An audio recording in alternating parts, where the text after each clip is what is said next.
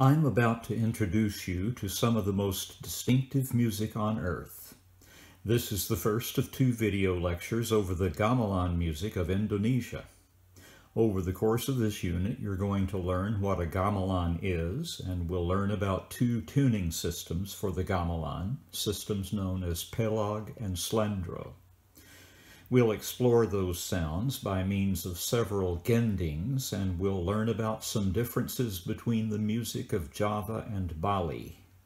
You'll also be learning about loud and soft playing styles, which are well represented in the second piece that I'll present in this lecture. As you hear this music, I believe you'll be struck by how different it sounds from any music we've heard so far in this class. And I'll try to show you why that is by comparing the 2 tuning systems in Indonesia with the diatonic scale used in Western music. And of course, we'll be exploring the formal structures of the music we hear and comparing those also with the kinds of structures we've encountered elsewhere. The modern nation of Indonesia is an archipelago. That is, a cluster of islands that were all generated by the same geologic processes, namely seafloor subduction and volcanism. Those islands have been occupied by humans for tens of thousands of years. There was even an offshoot of the ancestral species Homo erectus that made it there, and persisted until about 50,000 years ago, until the first modern humans arrived there. The islands were colonized by the Netherlands and known as the Dutch East Indies from around 1600 and won their independence in 1945 when they were renamed Indonesia. During those 3.5 centuries of colonial rule, local aristocracies flourished on the islands, especially on Java and Bali. And it was in their palaces that the gamelan tradition grew, alongside the puppet theater that provided the entertainment for those aristocrats. The music of the gamelan, in other words, was largely an adjunct, much like the orchestra that plays in the pit for an opera or musical in the West. And like the Western orchestra, the gamelan gradually became independent of puppet theater and took on a life of its own, with its own music delivered in concert performances. So what is a gamelan? Well, it's a collection of musical instruments and the players who play them. In other words, it's the Indonesian equivalent of an orchestra. Most of the instruments of the gamelan are percussion instruments made of metal, usually bronze or brass, and you can probably intuit from the illustrations I'm showing you that this is a very expensive undertaking.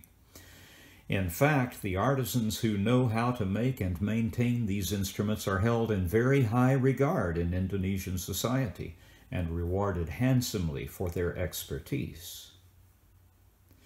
This line drawing illustrates the instruments commonly found in the Javanese gamelan, and it would be a good idea for you to pause the video long enough to memorize a few of these names and develop an idea of what sounds you can expect from those instruments. Let me group these instruments into categories for you. Across the top, you see 2 racks of hanging knobbed gongs. The set of hanging gongs on the left is known collectively as kempul, and on the right you see the siam and gong, with gong, a word of Indonesian origin, serving both as a category and the name of a specific instrument within that category. Let's start with the category assignment. Any knobbed metallic percussion instrument that produces a defined pitch is a gong. So that applies both to the hanging gongs along the top of the illustration and the kettle-shaped gongs that are set in racks, identified here and reading from left to right as bonang, kempiang, ketuk, and kenong. Note that the large cymbal-like percussion instrument known as a tam-tam found in Western orchestras is not, by definition, a gong, although it is frequently referred to as one. Most of the other instruments in the gamelan are slab metallophones, with slab referring to the metal bars or keys on which one plays with metal beaters. These are similar, in other words, to xylophones, marimbas, and vibraphones in the West. These include all the members of the Gender family, again, left to right, Slentham, Saron, Gambang, and beneath the Gambang, the Gender itself. The instruments in this collection that do not meet the description of tuned metallic percussion instruments are the pair of drums known as kendang, the zither-like kelempung, the two-string rebab, and the flute known as suling. The rebab is a sort of violin, and it shares its name both with the rababa of Egypt and the rubab of Afghanistan, although it is far more like the Egyptian instrument than the Afghan one.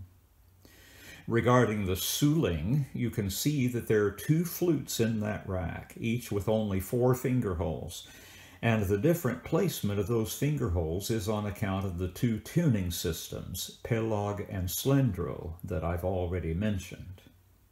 It's time now to talk about those scales. In the interest of explaining this fully, I'll direct your attention to a YouTube video that covers this material, and in that video you can actually hear the scales rather than having to be satisfied with my pedestrian description of them. Be sure to watch that video after you've watched this one. I'll leave a link in the description below. What you need to know about the 2 Indonesian tuning systems is that the slendro scale is a 5-note scale, the pelog scale a 7-note scale, and in both systems the scale steps are approximately equidistant from each other. In other words, the 7 notes of the pelog scale are not like the 7 notes of the diatonic scale because the diatonic scale includes a couple of half steps, while those do not exist in these Indonesian tuning systems. That results in music that can sound quite alien to ears accustomed to diatonic tunings, as most of you are. Of course, it's a good idea to keep always in mind that to the ears of those who have been immersed in the gamelan tradition all their lives, Western music sounds just as out of tune as gamelan music is apt to sound to Westerners. Now, to complicate all this, the tunings do vary from island to island and court to court, so there's almost no systematizing them. At any rate, almost everything that I say about them will be generalizations. I have a couple of pieces today to illustrate the instruments and tunings that I've talked about, and I'll start with a bubaran. A musical composition in Indonesia is known as a gending, and a bubaran is a gending with a time-honored role in musical performances. The word bubaran actually means dispersal, and the reason it's applied to this type of gending is that this is the music ordinarily played while the audience is leaving the performance venue. In this recording, you'll hear graduate students in ethnomusicology at the University of Wisconsin-Madison building up the gending one section or cycle at a time. Each cycle consists of 4 phrases known as gongans, which are identified in my analysis as A, B, C, and D. Each of those phrases is 16 beats long, with most of them comprised of repeated 4-note motives. On the 16th beat of each cycle, a single stroke on the large hanging gong marks the end of that cycle. The first of the cycles is played as an unadorned melody, a balungan or skeletal melody. Each subsequent cycle adds more instruments to the mix, playing music consisting of increasingly fast notes, and the piece ends with everyone playing either the balungan or one of its many adornments. Those adornments are polyphonic layers of sound that are added atop each other in ever smaller, that is, faster subdivisions, resulting finally in a glorious welter of metallophone sound. In this performance, the drummer signals a gradual speeding up during the penultimate cycle and then a slowing down at the end. I've prepared an analysis that I hope will guide you through this efficiently and help you make sense of some music that might sound quite unfamiliar. Be sure to relate my analysis to the unfamiliar vocabulary that I've just used in describing the details of gamelan music. This is the Bubaran Kembang Pasir.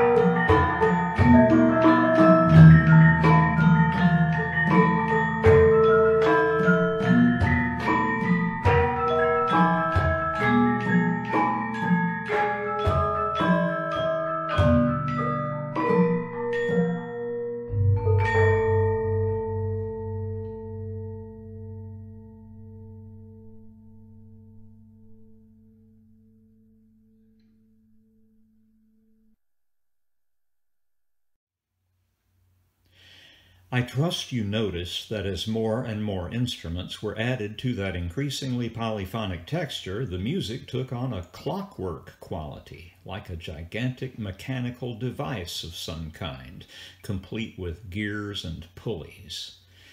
I just used the word polyphonic, which I trust is familiar to you by now. There are essentially three places in the world where a great polyphonic tradition has evolved independent of the other two, and one of those places is Indonesia. The other two are Europe and sub-Saharan Africa. None of those traditions sounds anything like the others. What they share is complexity, and unsurprisingly, they come from three generalized cultures that value complexity generally in their art, which of course must say something in turn about their respective generalized worldviews.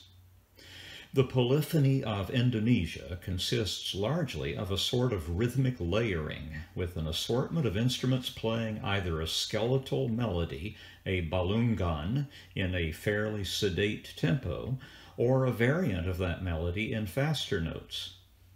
If we were to notate this music with the familiar Western system of rhythmic notation, we'd see music ranging in rhythmic profile from whole notes all the way down to the level of sixteenths.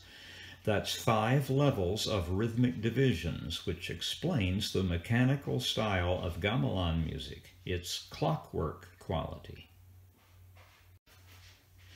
The gending you just heard is representative of Javanese gamelan music, which is generally regarded as the more traditional and usually more sedate styles of gamelan music, with gamelan music from Bali usually being flashier and more modern sounding. The instruments are very close to the same, so the differences between those two sub-traditions are more stylistic than anything. Nevertheless, there are stylistic similarities that run very deep in both, notably that clockwork quality I was just describing. That quality is very well exemplified, along with several others, in the next gending I'll play for you, a piece entitled Kausalya Arini, written in 1969 by the prolific Balinese composer Wayan Berata. This is a fascinating composition played on a set of instruments tuned to the slendro scale and consisting of a number of discrete sections. In fact, the quality of the whole could be described as episodic, and on account of that fact you will hear abrupt changes in style several times, along with cavernous silences at unexpected times. The piece features virtuosic playing on all of the gamelan's instruments, including solos and solo-like passages for the suling and rebab. You may notice that many of the long notes played by metallic instruments include a sort of fast wobble in the sound, almost like vibrato. This is an effect that is produced by playing two instruments simultaneously, instruments tuned almost to the same pitch, but not quite. In other words, they're a little out of tune with each other, and the wobbling effect is produced by interference waves, not unlike those that you can see if you walk to a still pond on a windless day and toss a couple of rocks in, then watch the waves propagate from the impact points and notice how they intersect, sometimes amplifying each other, sometimes canceling each other out. That's what's happening here. This music is typical of that flashier Balinese style that I was talking about earlier. Several times you'll hear interruptions known as kebyar, when a number of instruments play some intrusive, almost aggressive music. The word kebyar, in fact, means flash or to dazzle. At times, these kebyar interruptions or interjections serve as dividers between larger cyclic sections, and you will hear the contrast between loud and soft playing styles many times. In the West, dynamic extremes are often softened by transitional means, such as the music growing gradually softer or gradually louder to reach a new dynamic level. These are known as diminuendo and crescendo, respectively. In gamelan music, such smooth transitions are typically avoided, and the effect is quite dramatic.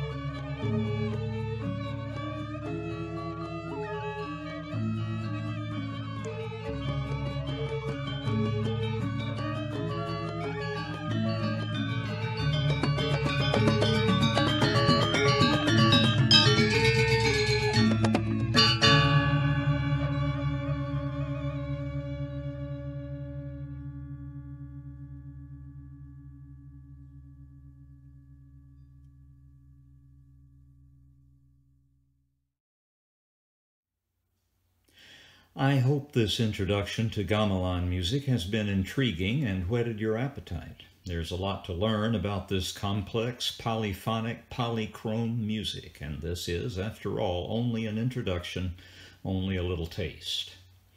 I've indicated that I want you next to watch a 3-minute video by Mike Simpson over Slendro and Pelog tunings. Additionally, I'll link you to a YouTube video of a performance of Kosalia Arini by an ensemble of gamelan enthusiasts in Montreal, of all places. I believe you might enjoy watching them play, and it would no doubt make all this more real to you.